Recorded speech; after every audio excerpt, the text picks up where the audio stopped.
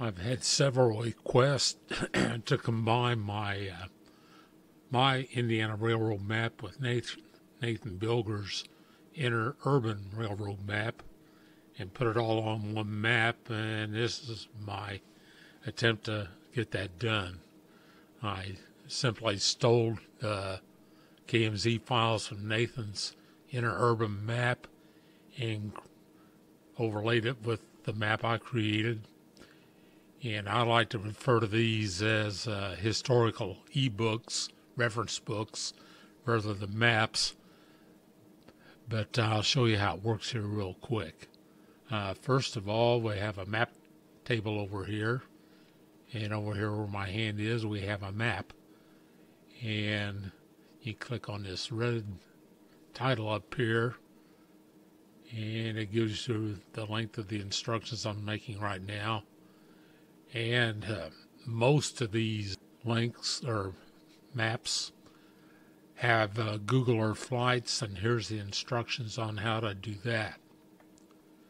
The Interurbans are short, and sometimes it's really not worth downloading the information to Google Earth to fly them. So I created another link. Let me go back here. This link right here, which is linked to Google Maps, and it's exactly the same map except it's in Google Maps, and it opens up in a map, so I always take it straight to satellite. And here you got availability to Street View, so if you got a particular place you want to go, you can actually go to Street View to see if you can see any remnants of these lines. Now, like I say, most of my work has been the history side of it more than the mapping side of it. And if you have any questions about where I got my history, let's just pick one here. I tried to include, here's the Interurban, and to get to the information, you just click on the historical link. This is supposed to go to the right place here, and I give my source right here. So if you don't agree with some of the history I've had here, especially the abandonment dates, the creation dates, and all that, please provide your source whenever you tell me something's wrong. History is kind of a guessing game for all of us. And I know I grew up in the same house with my sister, and we saw history of our childhood in two totally different eyes. So history is really interesting. One of the reasons I enjoy it so much. And this is basically how I use the map. Say I want to see the railroads in Washington, Indiana. I just type in here. I come up here and click on that little magnifying glass right there. Type in Washington, and down here it says move the map to Washington, Indiana, and it takes me right to Washington, Indiana, my hometown.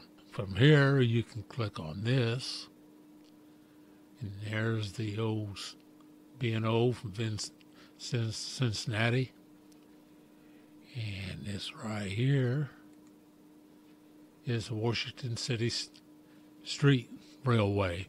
This is the old Interurban we have in Washington to take us from the junction of where the old Milwaukee Road came in, and the O&M or B&O.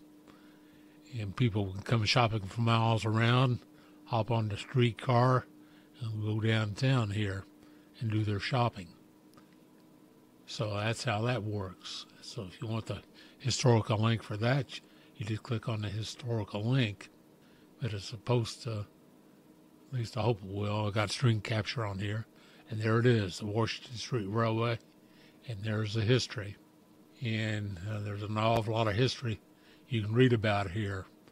I tried to take it directly to the link if I could, but if I couldn't take it to a link, I went ahead and put it in that big document. And by the way, this, if you don't want to go through maps, it has a table of contents. And you can just search through this document if you'd rather do that. So, like, you want to see the Cincinnati Lawrenceburg and Cincinnati Aurora Streetway, you just click there and it takes you right to it. It gives you the source there.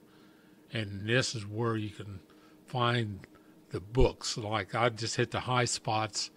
There's still hundreds of pages available reading here in this site. But you can really drill down by just clicking on these sources if you want. This site has a tremendous amount of information, and it also provides all the sources they got their information from.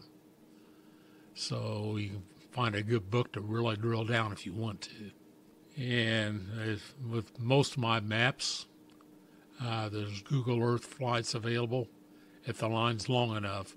I know I made some of them too short, and it's probably not worth flying. Like that line there wouldn't be worth flying. But you click on that one, you notice here we got a KMZ download link for Google Earth Tours. And what you can do is click on this link, and it takes you to this map right here. And you just download it like this to your folder and open it up in Google Earth. And I've got instructions on how to do this. So just open it up here. And notice it puts it down here in the temporary folders, places folder. And there's a little video camera, you double click there and you're off to the flight. And like I say, I have detailed link on how to do that if you'd like to. And I think that's just about all there is to it. Have lots of fun. There's an awful lot of reading here.